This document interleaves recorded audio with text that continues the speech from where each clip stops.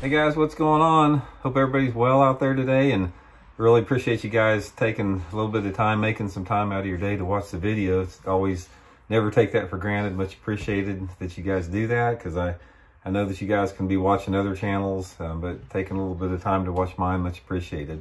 And today I'm going to give you guys some hard-earned secret tips I haven't really shared before, that's taken me 50 years to learn, about how to modify your pork frogs to catch more bass. So we're going to lay all that here and give you guys a lot of good juice in this video, I promise you.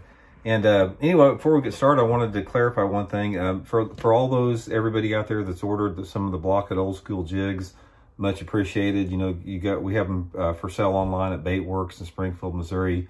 Links in the description here. And I just wanted to say one thing about them. Everybody that's ordered some over the past week, we have the demand for them has been just humbling, to say the least. That we have had such a huge support. We've got more orders than we ever even thought we would have when we launched this thing. So you know, just be patient on this initial order as far as getting them out. We got a bunch of people that are tying the jigs right now. There's a sort of a learning process for them. So right off the bat, you know, it may be a little bit slow on the first orders, but it's just a little bit of hiccups. We're going to get it right and get them out as soon as we can. So I just wanted to let everybody know that I've ordered the jigs right here, that we'll keep you updated on the progress of them. And if you have any questions, you can either drop a comment or you can call Baitworks to see how your order's coming along. So much appreciated with that. So sort of in line with this, with the old school jig, is we're talking more about pork. And I haven't been using pork much at all the last 15 years because there wasn't a supplier for it. But you guys know, you've heard me talk about Popeye's pork. Really like it. So it's sort of like rejuvenated my entire pork frog usage.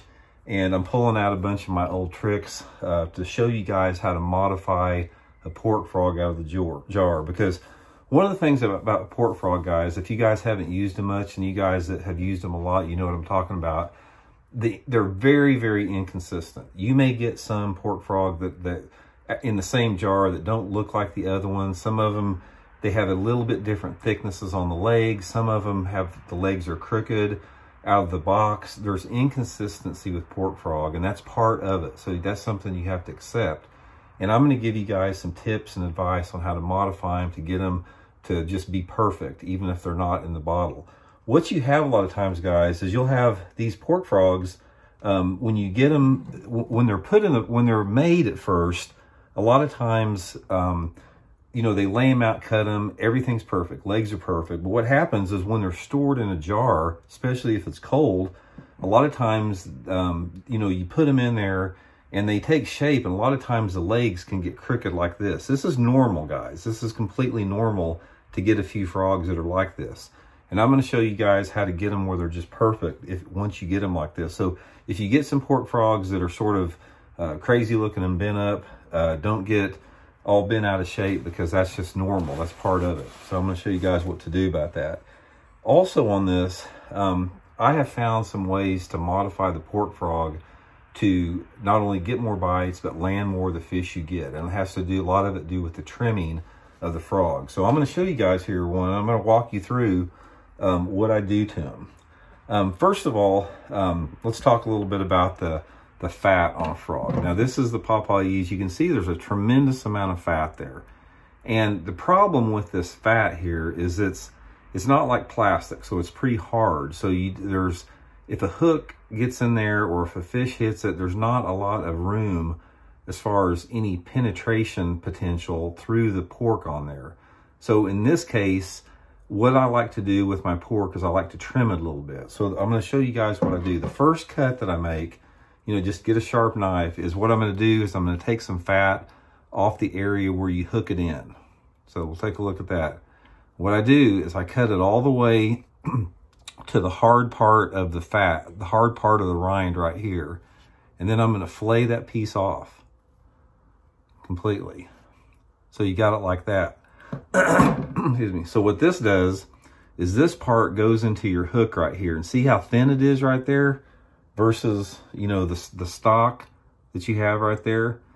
This way you got much more of your hook bite gap that's not interfered with the pork frog there. This is the most important modification you can make on the frog right here, is to cut that piece off right there. That way, not only it gives you more of a bite gap, but it gives the frog more freedom of movement like that on a pendulum. So that's the first thing I do. Second thing I do, you can take a pair of scissors or you can take a knife, whatever you do, is I want to round off the pork part of the side right here. See how sharp that is? And this is common. Like I said, this is common on pork because that's just the nature of pork, how they cut it. So what I like to do is, see that sharp edge right here on top? I like to sort of take that off a little bit. And I'm just gonna cut it off like that, where it's a little bit of an angle. And I'm gonna do that on all sides, all three other sides there, even on the bottom here. So what I've got, and I'm gonna do it also across the ridge right here. So what I've got is the sides now look like, see how the sides are rounded like that compared to the stock pork frog right here on there a little bit. What I've basically done is I've taken off a little bit of the meat off the side. And when you take off a little bit of that meat, again, that gives you a better opportunity to hook the fish. And that's the only reason I do it, is I'm trying to take some of this bulk out of the middle here to do that. Now, the thing about the legs here, what you want to do, if you guys get a pork frog that's got some legs that are sort of going crazy on you a little bit, you know, like this, like that, what you want to do is just take a knife and you want to tenderize it a little bit. So hold on one second, I'm going to put the camera on a different angle.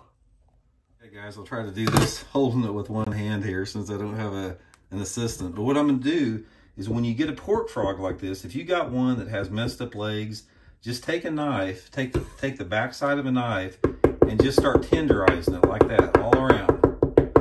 Just keep beating it and beating it, beating it like that. And then, you know, you'll turn it around, do the same thing.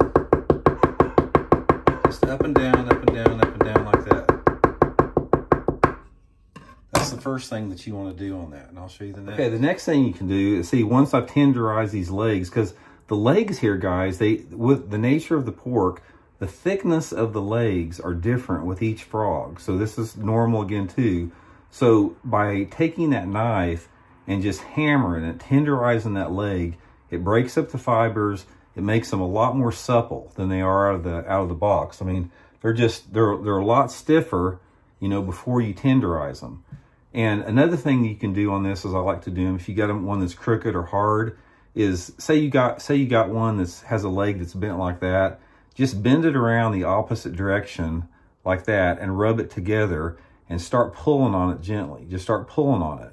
A lot of times I'll take like a pair of needle nose pliers and I'll crimp it along here and just pull it with the pliers, but work them out, just like massage them, work them out good. Tenderize them with that knife, and then you're going to have a nice, see how supple that is right there? This one was stiff and crooked when I first started working with it, but after I worked with it, you know, it's nice and supple and soft there. So anyway, guys, that's some of the key modifications with the pork frog right there.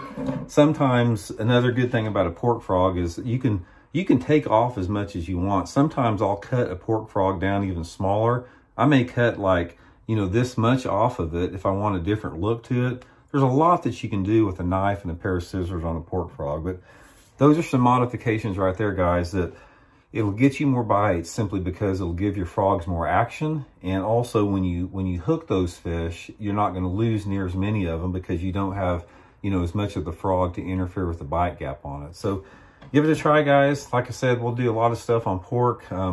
It's a great combo to use with the block at Old School Jig. Rig one up here and I'll show you guys.